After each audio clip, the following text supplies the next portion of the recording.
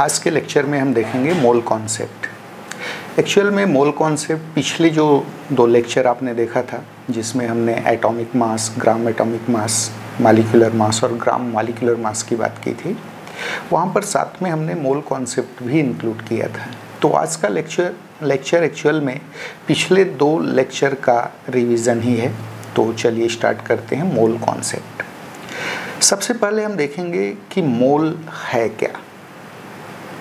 तो सपोज़ हमने यहाँ पर बोर्ड के ऊपर एक छोटा सा पॉइंट लगा दिया मार्कर से, और अगर हम जानना चाहें कि इस छोटे से पॉइंट में कुल कितने मॉलिक्यूल हैं या कुल कितने एटम्स हैं, तो ये संख्या इतनी बड़ी होगी जिसको हम मिलियंस, बिलियंस या ट्रिलियंस में एक्सप्रेस नहीं कर सकते। नेचुरली इस छोटे से मार्क में कुल कितने एटम्स और मॉलिक्यूल्स हैं, इनको बताने के लिए एक बड़े यूनिट की ज़रूरत पड़ेगी, दैट इज़ मोल। तो याद रहे, मोल इज़ ए काउंटिंग यूनिट। मोल एक काउंटिंग यूनिट है जिसका यूज़ हम atoms, ions, molecules and subatomic particles like electrons, protons, neutrons, इनको काउंट करने के लिए करते हैं। Then what is mole? It is a counting unit which is used for counting atoms, ions, molecules and subatomic particles like electrons, protons, neutrons, etc. तो देखते हैं first slide में क्या लिखा है। Mole concept. Mole is a counting unit which is used in counting atoms, ions, molecules and subatomic particles like electron, protons, neutrons, etc. By definition, देखिए define कैसे करते हैं मोल को। तो मोल को सबसे पहले हम एक इनडायरेक्ट डेफिनेशन देते हैं। कैसे डिफाइन करते हैं? The amount of a substance which contains as a number of particles as number of carbon atoms present in 12 gram of carbon 12 isotope is called 1 mole of this substance। यानी किसी पदार्थ की वह मात्रा जिसमें उतने कण उपस्थित होते हैं जितने कार्बन 12 के 12 ग्राम में कार्बन के परमाणु उपस्थित होते हैं, पदार्थ का एक मोल कहलाता है। कैसे डिफाइन किया आपने? किसी पदार्थ की वह मात्रा जिसमें उतने कण उपस्थित होते हैं जितने कार्बन 12 के 12 ग्राम में कार्बन के परमाणु उपस्थित होते हैं, पदार्थ का एक मोल कहलाता है। The amount of a substance which contains as number of particles as number of carbon atoms present in 12 gram of carbon 12 isotope is called 1 mole of this substance। देखिए क्या definition है? By definition, the amount of a substance which contains as number of particles as number of carbon atoms present in 12 gram of carbon 12 isotope is called 1 mole of this substance।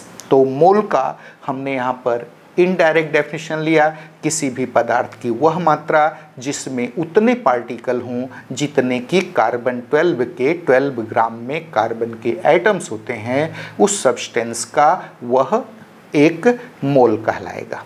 चलिए आगे बढ़ते हैं। Experimentally ध्यान दीजिए, experimentally देखा गया कि carbon 12 के 12 ग्राम में कार्बन के 6.022 into 10⁻23 एटम्स प्रेजेंट होते हैं। इसलिए जहां भी 6.022 into 10⁻23 पार्टिकल्स का कलेक्शन होगा, that will be called as 1 मोल। उसे क्या कहा जाएगा? एक मोल कहा जाएगा। तो अब हमको मोल का डायरेक्ट डेफिनेशन मिल गया। क्या है direct definition? That is amount of a substance which contains 6.022 into 10⁻23 particles irrespective of its nature is called 1 mole of this substance। किसी पदार्थ की वह मात्रा जिसमें 6.022 into 10⁻23 particles present हों, क्या कहलाता है? पदार्थ का एक मोल कहलाता है। देखते हैं क्या लिखा है स्लाइड में। Experimentally it has been found that 12 gram of carbon 12 isotope contains 6.022 into 10 raised to power 23 carbon atoms. Hence, mole can also be defined as under the amount of a substance which contains 6.022 into 10 raised to power 23 particles irrespective of its nature is called 1 mole of this substance. Thus 1 mole is equals to 6.022 into 10 raised to power 23 particles. So always remember 1 mole means collection of 6.022 into 10 raised to power 23 particles irrespective of their nature. याद रहे, जहां भी 6.022 into 10 raise to power 23 particles का collection होगा, चाहे particle का nature कुछ भी हो, उसे हम क्या बोलेंगे? 1 मोल बोलते हैं। जैसे आप 1 dozen, 1 dozen means collection of 12, जहां भी 12 का कलेक्शन होता है। 1 डजन चौक मीन्स 12 चौक, 1 dozen dusters 12 dusters, 1 dozen students 12 students. ऐसा तो नहीं होता कि 1 डजन चौक मीन्स 12 चौक, 1 डजन डस्टर मीन्स 6 डस्टर। क्यों भाई? तो बोले चौक जो है वो हल्का है और डस्टर भारी है। ऐसा नहीं होता। जहां भी 12 का कलेक्शन होता है उसे हम 1 डजन बोलते हैं। सेम वैसे ही जहां पर भी 6.022 into 10 raise to power 23 particles का कलेक्शन होगा, उस अमाउंट को हम 1 मोल नाम देंगे। तो 1 मोल क्या है? 1 mole is equals to 6.022 into 10 raise to power 23 particles. चलिए एग्जाम्पल देखते हैं। For example 1 mole hydrogen atoms. 1 mole hydrogen atom का क्या मतलब हुआ? Means 6.022 into 10 raise to power 23 hydrogen atoms. Clear? तो 1 मोल hydrogen atoms is equals to 6.022 into 10 raise to power 23 hydrogen atoms. 1 mole hydrogen molecule H2 molecule, nature of particle बदल गया। पहले हमने atom लिया था, अब हमने मॉलिक्यूल ले लिया। याद रहे पार्टिकल का कलेक्शन उतना ही होगा 6.022 इंटू 10 रेज़ टू पावर 23, लेकिन जहां अब आप एटम्स बोलते थे, अब आप वहां H2 मॉलिक्यूल्स बोलेंगे। तो 1 मोल H2 molecules means 6.022 into 10 raise to power 23 H2 molecules. चलिए पार्टिकल का नेचर फिर से चेंज करते हैं। 1 मोल H प्लस आयंस, 1 मोल हाइड्रोजन आयंस, इसका मतलब क्या हुआ? 6.022 into 10 raise to power 23 H plus ions. याद रहे सिर्फ पार्टिकल का नेचर बदलता जा रहा है, नंबर ऑफ पार्टिकल सेम है 1 मोल में। सेम वैसे ही 1 मोल electrons means 6.022 into 10 raise to power 23 electrons. 1 mole protons means 6.022 into 10 raise to power 23 protons. तो जहां भी 6.022 into 10 raise to power 23 particles का कलेक्शन होगा, that will be called as 1 मोल। वह क्या कहलाएगा? उस पार्टिकल का 1 मोल कहलाएगा। चलिए आगे बढ़ते हैं। 1 GAM, पिछले लेक्चर में आपको ग्राम एटॉमिक मास के बारे में बताया गया था। ये फार्मूले पिछले लेक्चर में भी आए थे, आज फिर से रिपीट हो रहे हैं। आप देखेंगे किसी भी एलिमेंट का जो 1 ग्राम एटॉमिक मास होता है, उसमें उस एलिमेंट के 6.022 into 10 raise to power 23 atoms होते हैं। इसलिए 1 ग्राम एटॉमिक मास को भी हम क्या बोलते हैं? 1 मोल बोलते हैं, 1 मोल एटम्स बोलते हैं। 1 gram atomic mass means 1 mole atoms of respective element. देखते हैं स्लाइड में क्या लिखा है। 1 GAM, 1 gram atomic mass of all the elements contains 6.022 into 10 raised to power 23 atoms of the respective element. Hence, it is also called 1 mole of respective element. The number of gram atomic mass, that is moles, in given amount of an element is obtained using following formula. क्या formula है? तो number of gram atomic mass, that is number of moles, n equals to mass of element in gram divided by gram atomic mass of the element. तो number of moles कैसे find करते हैं, ये formula जो हमने some basic concept of chemistry का जो first lecture लिया था उसमें भी आया हुआ था। इससे रिलेटेड बहुत सारे न्यूमेरिकल सम बना चुके हैं, आप जा कर के पीछे उस वीडियो में जा कर के इसे रेफर कर सकते हैं। तो आपने क्या देखा, number of gram atomic mass और number of moles, n equal होता है mass of element in gram upon gram atomic mass of the element. चलिए आगे बढ़ते हैं। If the number of gram atomic mass or moles n of atoms or ions in given amount of an element is known, then total number of atoms or ions is obtained using following formula. Total number of atoms or ions, capital N से denote किया है हमने, n equals to small n, that is number of moles multiplied by n0. What is n0? That is Avogadro's number 6.022 into 10⁻23। तो आपने देखा कि अगर number of moles हमको पता है तो हम नंबर ऑफ एटम्स फाइंड कर सकते हैं। क्या फार्मूला है हमारे पास, capital N that is number of atoms और आयंस इक्वल होता है number of moles small n multiplied by n0 that is Avogadro's number. इससे रिलेटेड भी बहुत सारे प्रॉब्लम हम ऑलरेडी बना चुके हैं। चलिए आगे बढ़ते हैं, नेक्स्ट स्लाइड लेते हैं। मैं ऑलरेडी बता चुका हूं कि आज का जो लेक्चर है पूरी तरह पुराने लेक्चर्स का रिवीजन ही है। क्लियर है, मोल कॉन्सेप्ट ऑलरेडी पिछले 2 लेक्चर में हम ऑलमोस्ट कवर कर चुके हैं। चलिए नेक्स्ट लेते हैं 1 GMM of all the element. जैसे किसी एलिमेंट के 1 ग्राम एटॉमिक मास में उस एलिमेंट के कितने आइटम्स होते हैं, 6.022 इंटू 10⁻23 आइटम्स। इसलिए 1 ग्राम एटॉमिक मास को हम क्या बोलते थे, एलिमेंट का 1 मोल बोलते थे। सेम वैसे ही किसी सब्सटेंस के 1 ग्राम मॉलिक्यूलर मास में 1 GMM में उस सब्सटेंस के 6.022 इंटू 10⁻23 मॉलिक्यूल्स होते हैं, अणु होते हैं। इसलिए 1 GMM को भी हम 1 मोल बोलते हैं, 1 ग्राम मॉलिक्यूलर मास को भी हम उस सब्सटेंस का 1 मोल बोलते हैं।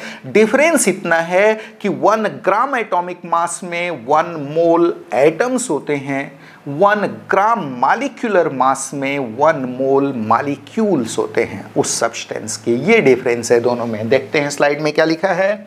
1 GMM, 1 gram molecular mass of all these substances contains 6.022 into 10⁻23 molecules of the respective substance. Hence, it is also called 1 mole of the substance.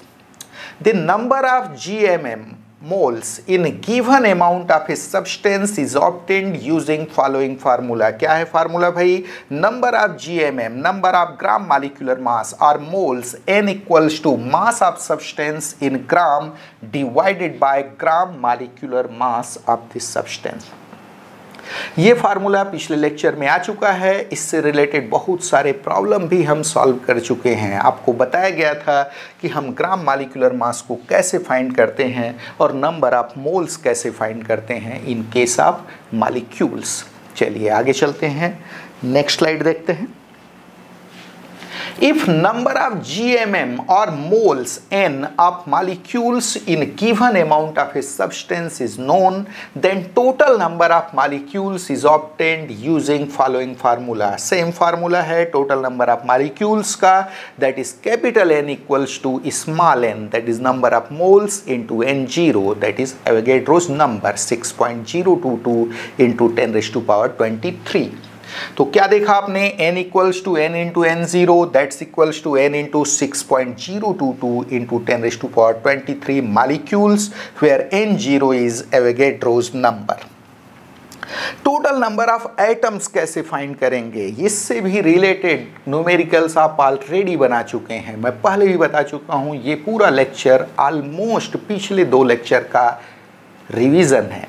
चलिए देखिए क्या है, total number of atoms equals to total number of molecules into atomicity. What is atomicity? That is number of atoms पर molecule. एक molecule में कुल जितने atoms होते हैं वही उस मॉलिक्यूल का क्या कहलाता है? एटॉमिसिटी कहलाता है। तो अगर हम नंबर ऑफ एटम्स और टोटल नंबर ऑफ एटम्स जानना चाहें तो हमको टोटल नंबर ऑफ मॉलिक्यूल्स को मल्टीप्लाई करना पड़ेगा एटॉमिसिटी ऑफ रेस्पेक्टिव मॉलिक्यूल्स से। जैसे O2 मॉलिक्यूल है तो उसकी एटॉमिसिटी कितनी होगी? 2 होगी। H2SO4 है तो व्हाट विल बी एटॉमिसिटी? तो H2 के 2 एटम हैं, H2SO4 के एक मॉलिक्यूल में, सल्फर का एक एटम है, ऑक्सीजन के 4 एटम हैं। Then what will be atomicity? That is 2 + 1 + 4 that is 7। तो इस तरीके से एटॉमिसिटी से अगर आप मल्टीप्लाई कर देंगे टोटल नंबर ऑफ मॉलिक्यूल्स को तो आपको टोटल नंबर ऑफ एटम्स पता लग जाएगा। न्यूमेरिकल ऑलरेडी कवर कर चुके हैं हम लोग। तो चलिए आगे बढ़ते हैं, नेक्स्ट स्लाइड देखते हैं। नाउ एवोगैड्रोस नंबर, बहुत देर से एक मैजिक नंबर आपके सामने आ रहा है, दैट इज 6.022 × 10⁻23। कई जगह 6.023 × 10⁻23 लिखा हुआ मिलता है, सेम मतलब है, दोनों सेम ही हैं। तो क्या देखते हैं, what is Avogadro's number? N0 से डिनोट करते हैं। The number of particles present in 1 mole of a substance is called Avogadro's number. किसी सब्सटेंस के 1 मोल में जितने पार्टिकल होते हैं वह क्या कहलाता है? एवोगैड्रोस नंबर कहलाता है। और आपको मालूम है सब्सटेंसेस के 1 मोल में 6.022 × 10⁻23 पार्टिकल्स होंगे। तो नेचुरली ये जो मैजिक नंबर है इसी को हम क्या नाम देते हैं? Avogadro's number, in the honour of Avogadro. Avogadro एक साइंटिस्ट था जिसके ऑनर में हम नाम देते हैं एवोगैड्रोस नंबर। याद रहे इसे एवोगैड्रो ने डिस्कवर किया था, तो ऐसा नहीं है, उसको ऑनर देने के लिए हम ये नाम देते हैं। तो क्या देखा आपने? Experimentally it has been found that 1 mole of all these substances contains 6.022 × 10⁻23 particles irrespective of their nature. Hence Avogadro's number N0 equal हो गया 6.022 × 10⁻23। तो क्लास 11th का जो स्कूल एग्जाम होता है जनरली आपसे 1 मार्क्स में पूछा जाता है what is Avogadro's number, how you can define Avogadro's number. तो बता सकते हैं, उसका वैल्यू बता सकते हैं आप लोग। चलिए हम आगे बढ़ते हैं। एटॉमिक मास यूनिट AMU, जिसको आजकल यूनिफाइड यूनिट भी बोलते हैं। प्रश्न खड़ा हुआ ये क्या है? तो याद होगा एटॉमिक मास हो या मॉलिक्यूलर मास हो, ये एक रिलेटिव नंबर है। और रिलेटिव नंबर है जहां पर हम ये बताते हैं कि किसी एलिमेंट का एक एटम या किसी सब्सटेंस का एक मॉलिक्यूल हाइड्रोजन के एक एटम से या कार्बन 12 के एक एटम के 12वें हिस्से से कितने गुना भारी है, उसी को हम रेस्पेक्टिव एलिमेंट का एटॉमिक मास या रेस्पेक्टिव सब्सटेंस का मॉलिक्यूलर मास बोलते थे।